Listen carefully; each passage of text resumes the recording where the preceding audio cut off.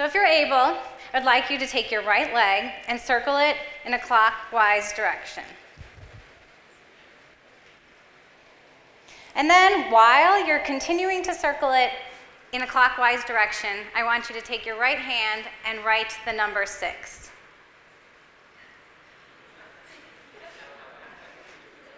Okay, it's a little bit dark in here, but I can hear some of you laughing, which is a great thing too. But I'm having a feeling that you're having difficulty doing this. Reason being, the mind is a powerful, powerful tool. The mind has the ability to rewire the body. I'm going to touch on this later in my speech, but keep that in mind. I also want you to know the power of the brain as well. Because once I did that trick while speaking to a group of young children, and I had a kid raise their hand and they said, "Well, Miss Serena, you can do it." And I was like, "Really? Okay." And I love the can attitude. I'm going to talk on that too. And he said, "Yeah, you can do it. I figured out a way. If you write it maybe an unconventional way, starting at the bottom and looping it up backwards, it's possible." Pretty cool.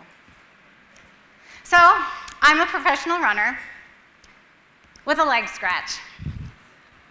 I once called it a boo-boo, but a kindergartner in my neighborhood said, "Boo-boos are for babies, call it a leg scratch." My leg scratch is the result of 2 bouts with synovial sarcoma, a rare cancer in the soft tissue. Once in 2010, and then again just several months ago in August.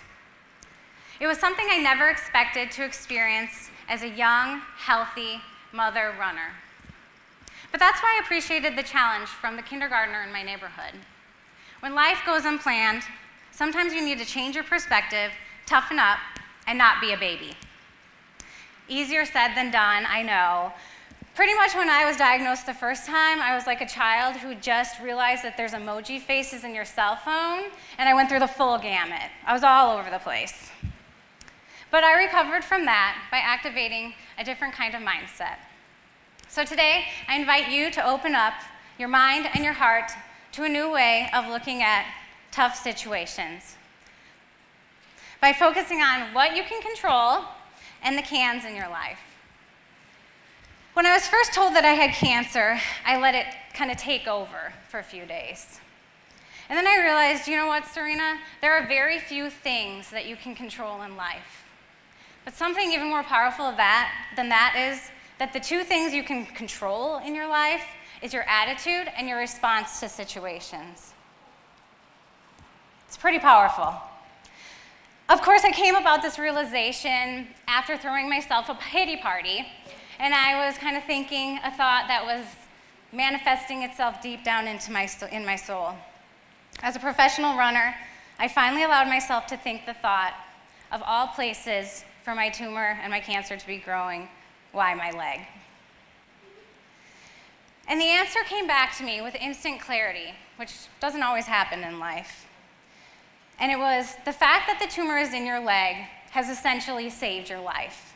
Because you are in tune with your legs and they're so important to you as a runner, you paid attention, you went to the doctor, you got it scanned. It was a gift that my cancer was in my leg. My pity party was over. The gift was received, and my attitude was changed. I changed it in everyday life. I generally was, even up to that point, a really positive person who lived without regrets and loved deeply and, forgave. But it did challenge me over and over again to just having to make the conscious choice to choose positivity. Sometimes that looked like laughing instead of crying, like when my husband and I were talking soon after my initial diagnosis, and he said in his best Arnold Schwarzenegger voice, "It's not a tumor," because we so desperately wished it wasn't. Or this time around when it was a little bit new and raw, and he said, "The lottery's up really high, and you were just diagnosed for the 2nd time with a rare cancer. You're a lucky person. You should go buy your ticket." But I chose to be in control of my life and my perspective. This time around, when I went into my doctor with a new lump in my leg, he was the one asking whys. when he confirmed with 99% certainty that the cancer was indeed back, he just kept saying, Serena, I'm so sorry. I don't know why it's back. 7 years ago, we took out the tumor. We took out a large portion of your biceps femoris muscle, which is the hamstring in your leg. I don't know why this is back. I'm just so, so sorry. And me using the tools that I've been equipped with the first time around with cancer, I sat there pretty content and at peace. And then he looked at me, and he really looked at me and took in the whole aura, and he said, Serena, you're handling this news really well. And I said, Doctor, you gave me 7 years to pursue running that I didn't think I would have 7 years ago. You know, I don't know why I got cancer in the first place. I don't know why it's back again. You deal with cancer every day, all day long. We're not in control of that cancer, but you know what? We can decide where we go from here. Let's make a treatment plan. What does your schedule look like in terms of when I can schedule surgery to have this new tumor out? So a week later, I was in surgery, and the nurse came in and she said, do you have any requests? And I said, well, I'd like to be able to have someone help me get up and not use the bedpan. That was one. And the second one was surround me with positivity, because that's what they were going to get from me. When we describe someone as a valiant fighter, it's really about their attitude, isn't it? It's not so much about their battle, but their attitude. Focus on what you can control. And that was me several days after surgery, or actually a couple hours after surgery. My second point that I want you to hear today is to focus on the cans in your life. For me, I say it's going hand in hand with the one before, because I call it taking control of the can in cancer. When you're faced with something you didn't expect or really tough times, you can surround yourself with an amazing support system. Sometimes it's people you've known your whole life. Sometimes it's someone you've just met. Sometimes it's just telling your story or sharing your struggle and having a whole community support you. For me, a person that was incredibly instrumental with keeping me positive and helping me through my cancer diagnosis both times was my coach.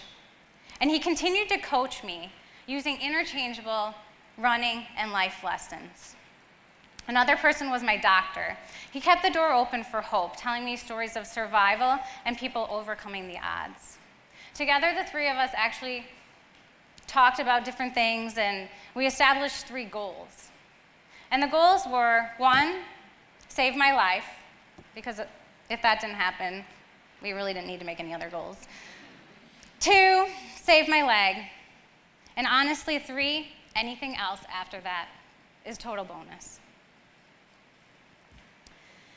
And of course, you know, we gear up for the things like I was thinking surgery was going to be like the big thing my first time around, you know, so we gear up and we stay strong through that.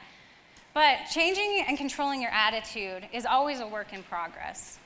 So when I went back to my doctor for a follow-up visit following my first surgery, I remember telling him, Doctor, I still can't. And he cut me off with a smirk and he said, get out of here, we're done.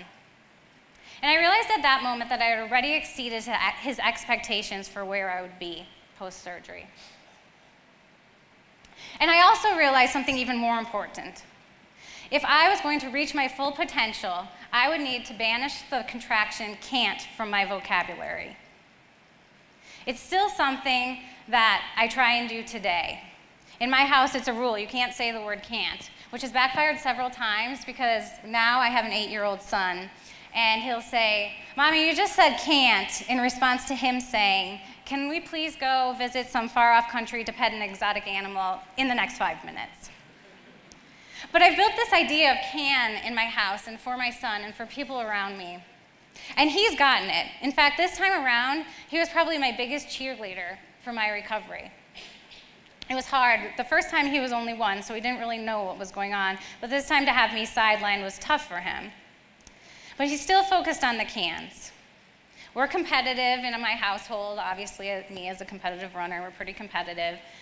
And so he would say, okay, Mommy, I think you can make it up the stairs if I give you a 20-second head start from me. You can hobble up, and then we can be close at the finish line.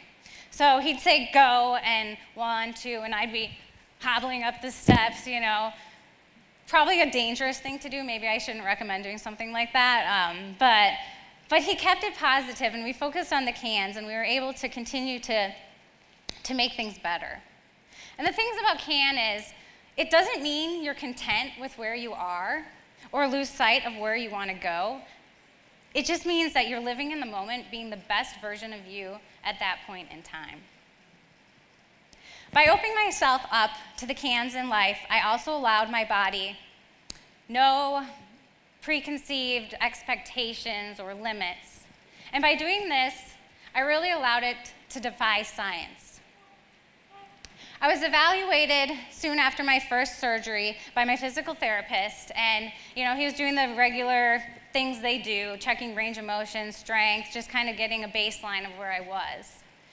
And then we were reading the surgical notes provided by my doctor, and he's like, Serena, judging by what you can do, your doctor forgot to write in the surgical notes that he reattached this part of your hamstring. And then several days later, I went into physical therapy, and he said, I talked to your surgeon. It wasn't a mistake. That part of your hamstring is gone. Having a positive mindset allowed my body to rewire itself. Little by little, one step at a time, just focusing on where I was at that moment, I was actually able to return to running. And several months later, my coach and I realized that I had been given another gift to return to competitive running. We didn't know how far I could go with it, but we were willing to take that journey and see where it led. I can now say that my leg scratch and I have run 12 competitive marathons.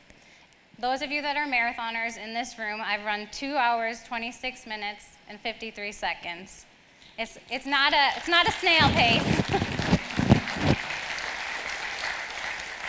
And I've had the opportunity to represent the United States in 2 world championships.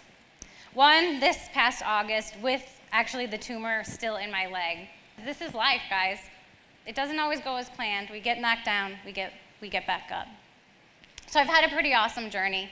I can also say that I have started running post-second surgery, so that's pretty exciting too. I was once asked in an interview if I thought having cancer was a blessing in disguise. That's a tough question. I didn't have an answer for it then, and I don't have an answer for it still today. But I know better than to rule out the possibility of having an answer someday. The truth of the matter is, we all have a cancer. We will all face something in our lives that will stop us in our track and threaten to take control. How will you respond? If a chunk of my hamstring can go missing and become merely a leg scratch, and a positive mindset can free me from my circumstances, anything is possible. Focus on what you can control and the cans in your life. I know you guys have it in you. Thank you.